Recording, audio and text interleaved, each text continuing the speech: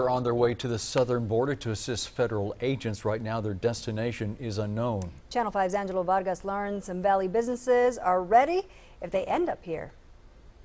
A Valley restaurant manager tells us if soldiers come to our border, they will provide protection and opportunities to grow as a local business.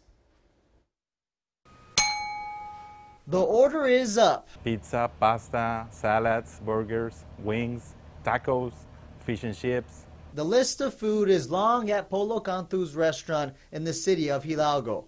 Cantu just opened up his business in front of the Hidalgo County Pump House and the border fence. This area is, some days are so lonely and days are so full. Cantu says he wants more customers.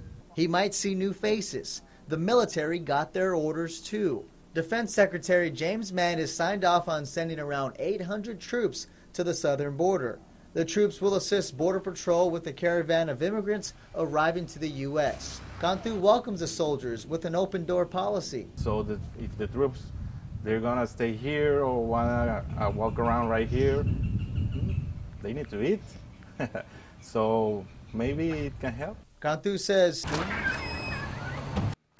he's ready to take their orders. The location of where the soldiers will be stationed and how many is still to be determined. In the Channel 5 News studio, Angelo Vargas, Channel 5 News at 6.